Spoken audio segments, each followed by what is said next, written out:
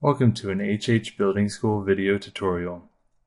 Today we will be going over the basics of Qavimator and creating your first pose. If you do not have Qavimator, simply go to qavimator.org or click the link in the description. Look for downloads at the bottom of the page and make sure you download the appropriate version. Pause the video while you wait for your download to finish. Let's get started. When you first open Qavimator, it can be a bit overwhelming. Just take a deep breath and pay attention. We'll start simple. Camera controls. Clicking and holding will allow you to rotate around the avatar. Holding Alt while you click will lock the camera to only go left, right, and move forward, backward with mouse movements.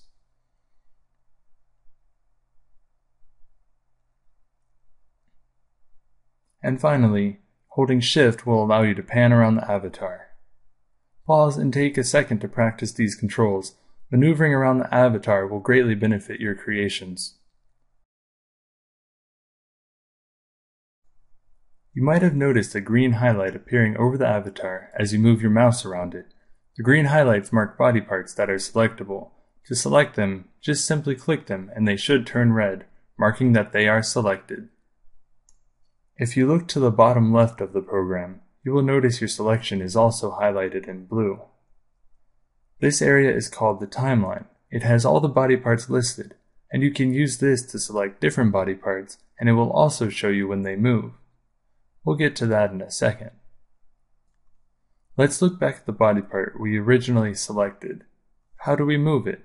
Simply clicking it doesn't work. We'll need to use the right side panel for this. You'll notice some buttons at the top, middle, and bottom of this panel. We'll go through it top to bottom. The animation button simply tells you the title of your current animation. The figure button below it will allow you to switch from female to male and male back to female. To the right of it, it will allow you to adjust the size that you are currently working with to get a better view of what it would look like with a smaller figure or a larger figure. Below it is Edit Part. This is another way to select the different parts of the body. Simply click it for a drop-down menu and select the one you wish to use. Below that, you have Rotation, one of the most important parts. This will allow you to rotate the selected body part to the place you wish to have it. Simply type in the number or use the sliders to move the selection around.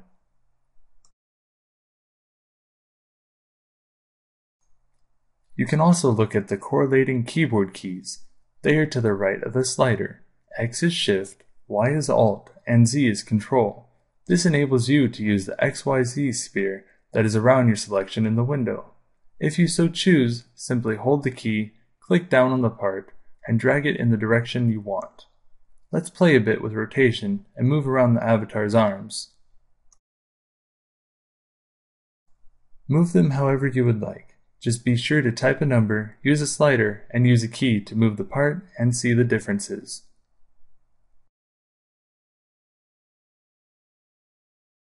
Feel free to pause and move your avatar into a more preferable position.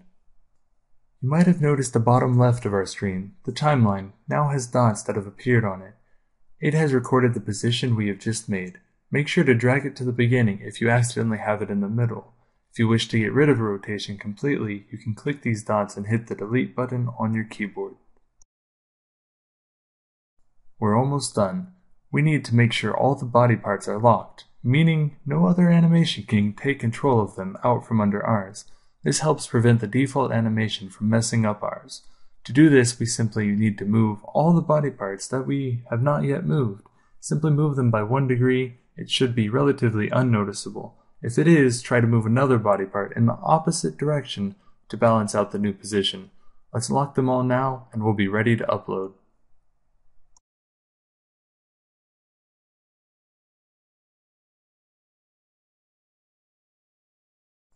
So now that we're ready to upload, find a place you would like to save the pose. I simply put mine in a folder on my desktop. First we will save it as a .avm and then we will save it as a BVH. You will want to save it as both, since AVMs are easier to load back into the program. If you do load in a BVH rather than normal, you can sometimes mess up your animation. Opening a BVH file, you'll notice the timeline is flooded with dots. Simply click Tools and Optimize BVH. This is a step that is unnecessary if you just load from an AVM. Anyhow, let's save it as both and let's open up Secondlife. Open up Avatar, Upload, and then click Animation. You'll want to select the BVH of what you have just created. First, you have simply the name and description of your animation. Do what you would like with it. The next is priority. These range from 0 to 4. If you have multiple animations playing, the one with the highest priority will play over the lower one, 4 will play over 1, and so on. The loop button simply loops your animation an infinite number of times. This is great for walks or poses. The %in and %out sets the point your animation starts looping to. We'll get more on that later. Hand pose simply selects what your hands look like during the pose. Expression selects which expression you play in the beginning of the pose. Be careful though, because these do not loop. They play once and then they will go back to the neutral state. I typically leave this off. There are free HUDs that will set your facial expression and can come in quite handy for poses. I will include a link in the description. Preview While simply shows you how the animation will look in different positions. Ease in and ease out help the pose or animation not be so abrupt when entering or leaving it. I typically set this to 1 or 2 depending on the animation or pose. Finally is the play and stop button to view your animation before upload.